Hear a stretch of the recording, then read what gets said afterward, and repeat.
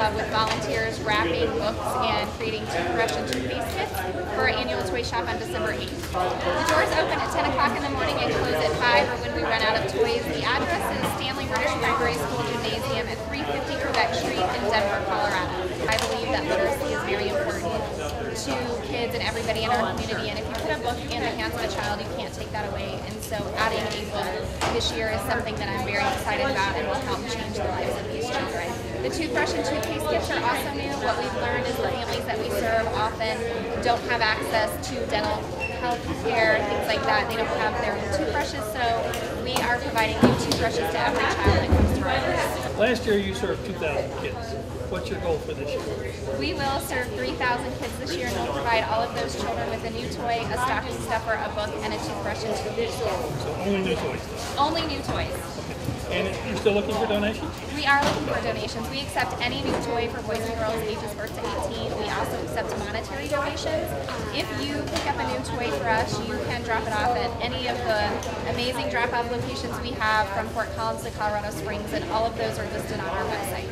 Talk a little bit about Dolls for Daughters. Dolls for Daughters is an organization that I created in memory of my daughter Kinsey, who was stillborn 5 years ago. And in a way to honor her and deal with my grief, I started collecting new dolls to give back to kids in our community.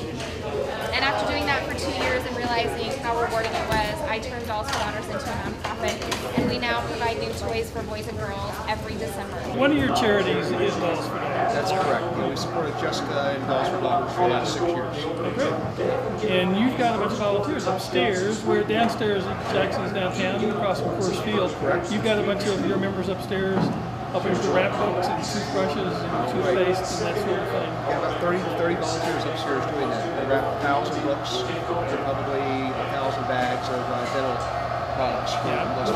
We've been hosting the Rocky Mountain Gator Club for 17 years. I assume you've become a Gators fan over the years? I've been an adopted Gators fan. I grew up in Wyoming, so lately haven't had too much to cheer about with my team, but all the Gators fans and the friends we've made over the years, it makes it impossible not to be a Florida Gator fan. We're more than happy to do this. We enjoy being able to help out and give what we can, and it's a great cause, and we're happy to help out.